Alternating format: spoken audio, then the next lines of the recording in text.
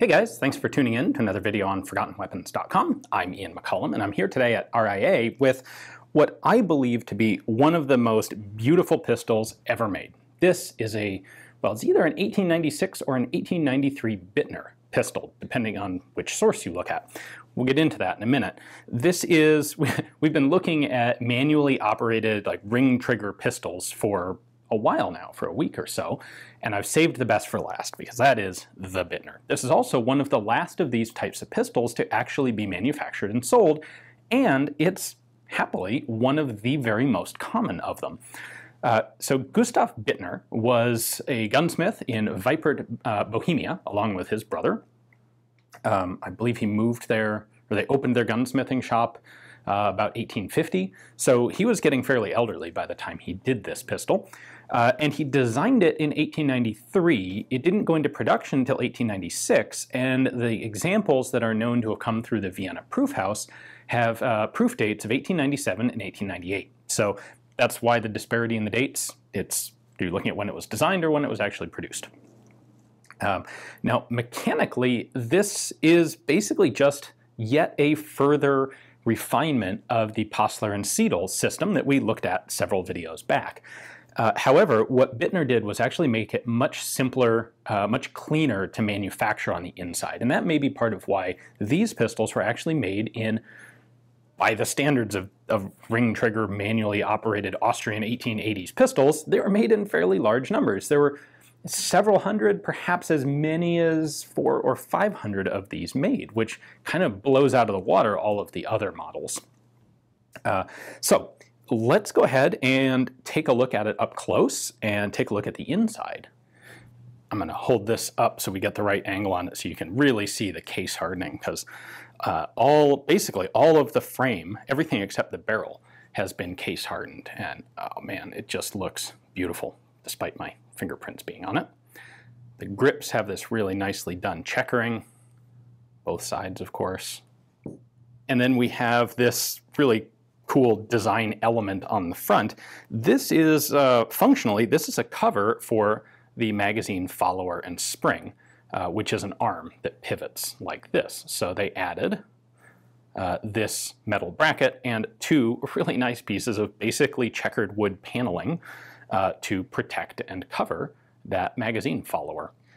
Now, if you haven't been watching the series on these pistols, the basic idea is they are not semi-auto, they are manually operated, but there is a big hefty spring that pushes on the bolt, and you use the ring trigger here to close the bolt, chamber around, and cock it.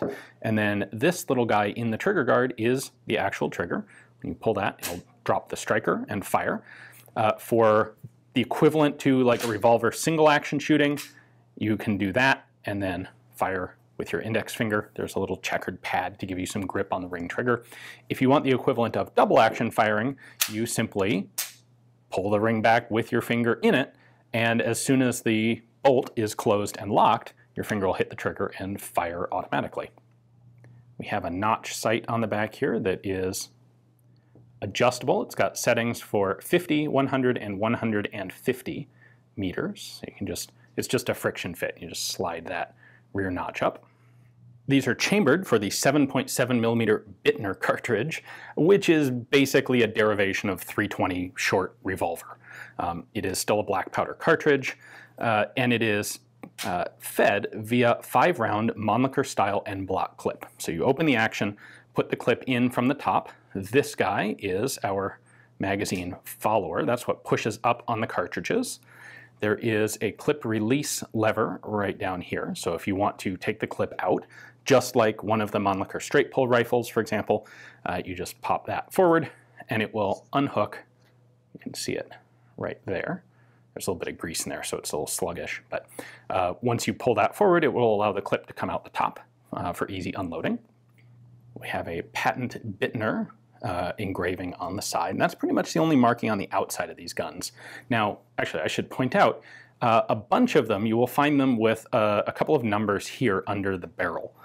And that is typically, that is the sequential number of the gun as it went through the Vienna proof house, and then the 2-digit date code for when it was proofed. These are found with 1897 and 1898 proof dates, and what looks like a serial number is actually that sequential proof house number. So it's not a sequential number of Bittners. It is a sequential number of all the guns that came in to be proofed that year. So the actual serial number is on the inside of the gun, which we'll take a look at in just, well, let's do that right now, actually. We've got these two cover plate screws to take out. With those screws removed, we can then pop the cover plate off. And what we have in here is, it's the same mechanical system. So we have a locking lug right there. In fact, I can go one step further. I'll go ahead and take the ring trigger out. One of the things that Bittner did that had not been done by his predecessors, let's see, there's still spring pressure on this ring trigger, but now the trigger axis is actually machined into the frame. On previous guns, like the Rieger and the Passler, the screw that held, the axis for the ring trigger was actually a screw, and it was the same screw that held the cover plate on. So if you took the cover plate off, the whole firing mechanism kind of went sproing, and you had to hold it all in place to put it back together. With this, we now have a solid peg in the frame for that ring trigger to cycle on. So that's a nice improvement. And just in general, if you compare this to those other ring trigger pistols, it's a more evolved, more elegant design to machine. So it's a solid chunk of steel with relatively simple machining cutouts made in it. So we can go a little further here. If I pull the trigger down now with the cam slot here taken away, we can pull the bolt out. So we have our striker there. There's a fair bit of grease in this, but firing pin is all the way forward because it's under spring tension there. That's our locking lug, that's our cam pin. We could take the back end of this off, but I don't want to pull that little screw out. Here's our extractor, big long extractor that's dovetailed into the side of the bolt. You can see the trigger right here simply pivots on that screw and drops the sear down, which releases the firing pin for it to fire. So internally, pretty darn simple, and you can see the actual serial number right there. This is number 219. Just for kicks, let's go ahead and take the grip panels off as well, because there are two springs inside here. So there we go. The top one is the trigger spring. You can see that flex under the trigger, and the bottom one here is the lever spring. So that spring is going to sit on this surface, flipped around like that, and that pushes on this, which gives leverage to opening and closing the bolt. Note that it is not just finger pressure that actually keeps the gun locked when it's firing. When the ring's all the way back, it pulls this down, which rotates this lug into position, locked up against the frame here. So that's what actually holds the gun closed for safe firing. To me, if there was one pistol that I would be very happy to just hang on the wall as a piece of art in addition to being a functional firearm, it would be the Bittner.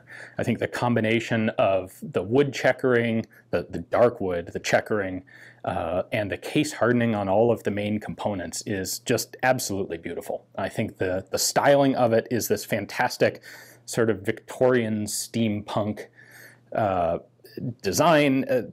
They're fantastic. I'd love to have one myself at some point. They are, unfortunately, while they're common for ring trigger, etc., pistols, they're still pretty rare and quite valuable because I'm not the only one who thinks they're really gorgeous pistols. These were made only for the commercial market. They never saw a military application. They're all pretty much the same. There are apparently a handful of examples known out there that have slightly longer barrels, presumably ordered custom.